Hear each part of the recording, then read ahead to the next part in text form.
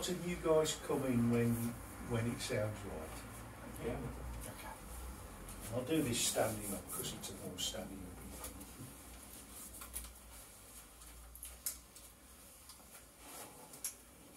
up. Late January. Dry and freezing, was nearly ready to hand it over to cold and slushy February, when we snuck up the weed-choked fence that had barred the way to the overgrown remains of the station. It was just across the road from its big and chunky brutalist replacement, Smethwick Gulton Bridge. Beyond the fence was a pathway, also mostly overgrown, leading down the side of a wooded cutting to the eastbound platform. It was Sunday, close to midnight. Both Daves, Dad and Calper were getting too old for this sort of stuff. No use telling them that though. There were plenty of pained noises. Truth, clenched snarls from Dad. Louder, oh bugger it, from Dave, as we helped them over the fence. We couldn't have done it without Ith and 3 or 4 of her sturdier girls from the unit. True to form, Dad tried turning the charm on with one of these, and unpredictably to everyone but to him, to Ith and to me, he seemed to have a success. He still reckoned he had it, the randy old bugger. And this was a lass who could bend a steel bar an inch thick. Ith would be warning her off him at the end of the night. With their help, we got things mostly ready, including 3 car batteries, and Neil, sitting on a black Marshall monolith, far too big to be mistaken for a practice amp, was already tuning up. Ith shot him a dirty look that demanded the thing be turned right down. He complied. People did with Ith. We were mostly dressed in camo or black, and went quiet when anything drove by. There was a dark polythene marquee to keep the rain off, and just enough low-level lights to work with. These lights gave everything a warm, drizzle-jewelled glow. Between the marquee and the tracks, we'd set up a big black windbreak, so, with luck, the driver of any goods train wouldn't register us if he was concentrating on the tracks. Relief when Andy and Dougie were able to take the 2 transit vans we'd used to a nearby parking space. They were back in under 5 minutes. Now, at last, we'd made ourselves sufficiently inconspicuous. Of course, it was a tiny audience. Dad, Ith and her mates. 7 people, said Andy. We've had 4 smaller crowds at the Fizzle. Everybody ready? Croaked Dave, looking up from his tuning. Dougie was twiddling his snare a bit, but he soon got that sorted. He brought a small kit, snare, floor tom, hi-hat and a crash cymbal. He got to the stage where he could do quite a bit with just those. And the intricate pulse he started on the tom assured us this was going to be a good one. Are we recording this? Neil asked. I nodded at the little DAT machine I had set up.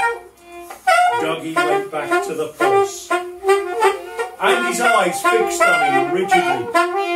Then he put down the flute he'd been holding and picked up a bigger bass flute. He made a long, sad noise on it. I turned to my corg and brought up a sample I'd not used much. It made me nervous. I got it from what was perhaps the last cassette tape recorded by Martin Eisman. It was a noise that, through Martin's son, had given birth to the paintings on the walls of the house where Charlotte had grown up. The noise that had, with those paintings, turned her father into Satan, and in doing so, given birth to the grey shirts.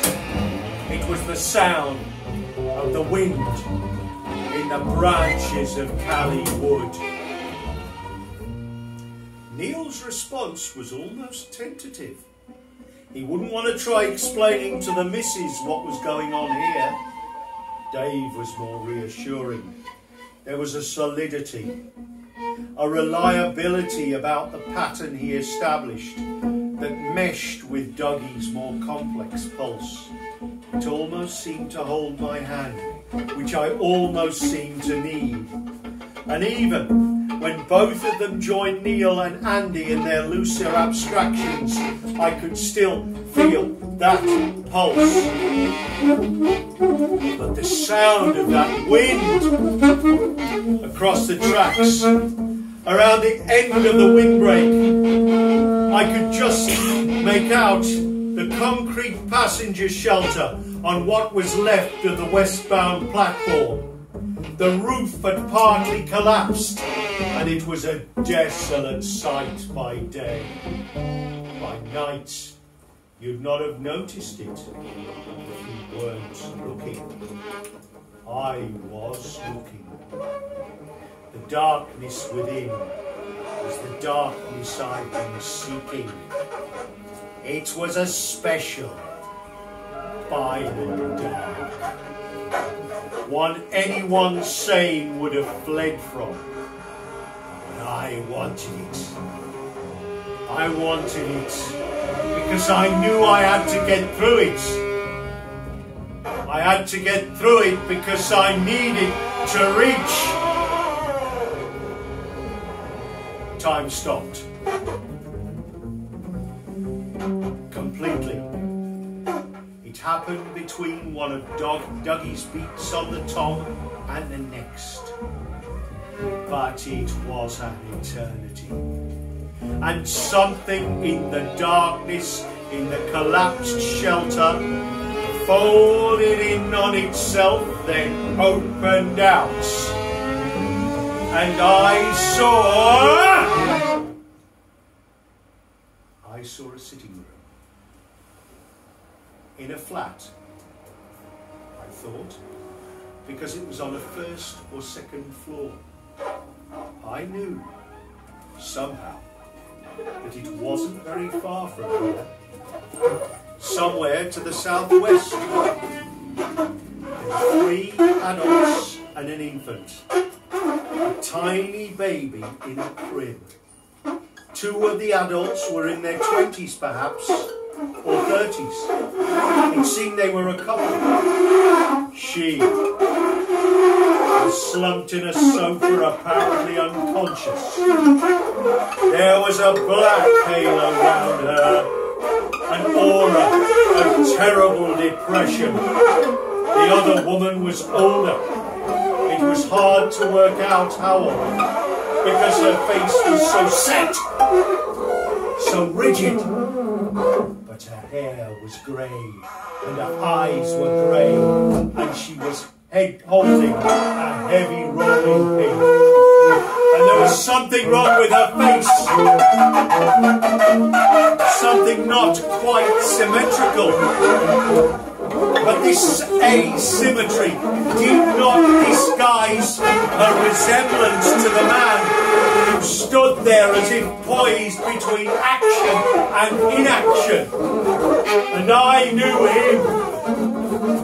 Tony Griefstick, Warren's father, and I was watching all this from a funny vantage point, as if I was somehow painted onto the headboard of the crib. The crib that had the feel of an Aztec temple or a wicker man. Horribly, I got the sense of being a god to whom a sacrifice was about to be made, and I could scream all I liked, but I wanted no such sacrifice. My devotee could not hear. Suddenly, I knew there were two ways this was going to turn out. Two entirely contradictory, but equally real versions. And the older woman with the rolling pin was Tony's mother. And the tiny baby was Warren, who I had met in the graveyard as a man. The father of my boy, of my beautiful, beautiful boy. And Tony's mother, carrying the heavy rolling pin, was coming closer to the crib. What had been her name? I strained to visualise what I'd glimpsed, but largely ignored on Dave's computer screen, the Ancestry website. Janice Griefstick. Nay, Janice Croviss. Janice Croviss. And I knew I hated her. And I knew I existed to destroy her. I must find a way of doing it even if she was already dead. That bitch, that slag, that evil piece of shit was the thing that would deny the existence of my beautiful boy.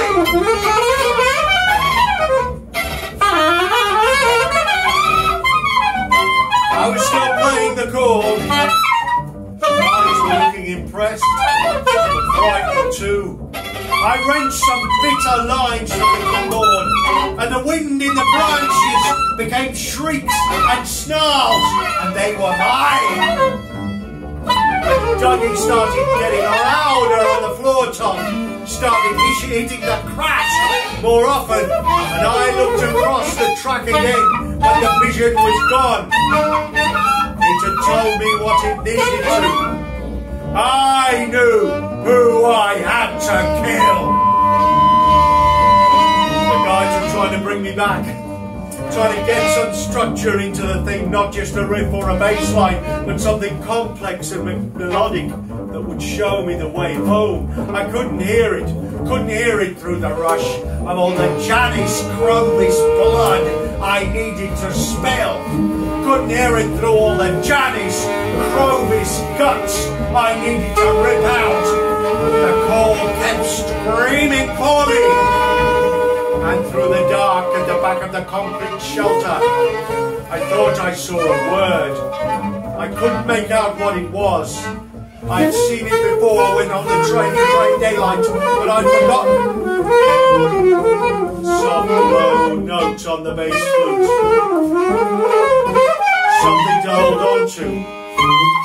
I began to steer the chord back into reality, back into the person I wanted myself to be.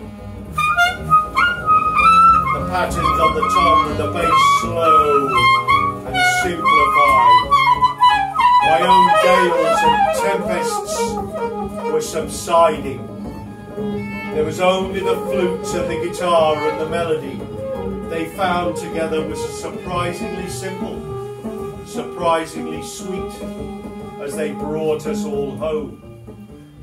If's arms were around me. They weren't the arms of she who had been my lover. They were impossibly strong and almost frighteningly dedicated to my protection. Lord! It was Dave. He was wiping the sweat from his bass strings with a yellow duster. Lon! His eyes looked as concerned as Ith's arms felt. You aren't meant to be a killer, Lon. There. He'd heard it in my playing. Everybody had. I don't think, Andy suggested, I don't think we should put this out anywhere. Not just yet. Nah, said Neil. Not just yet. I could feel Ith nod in agreement as she let me go. Inhaling, I realised how tightly she'd been holding me. I felt a rush of fury. I was Babylon Kyle, placed upon the earth to rip that big slag Janice Croviss's guts out with my teeth, to taste the blood and the shit of her shredded entrails, and to feel the splintered and ground up fragments of her bones on my tongue.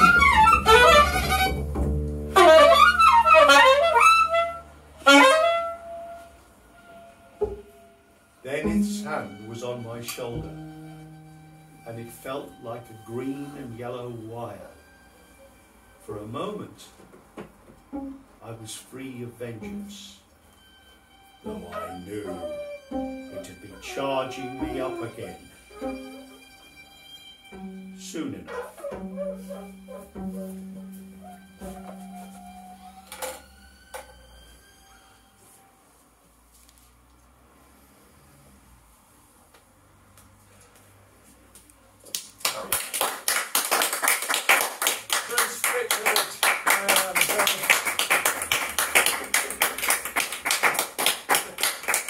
While we all recover our equilibrium. Please, could we do that? And yeah, we're back.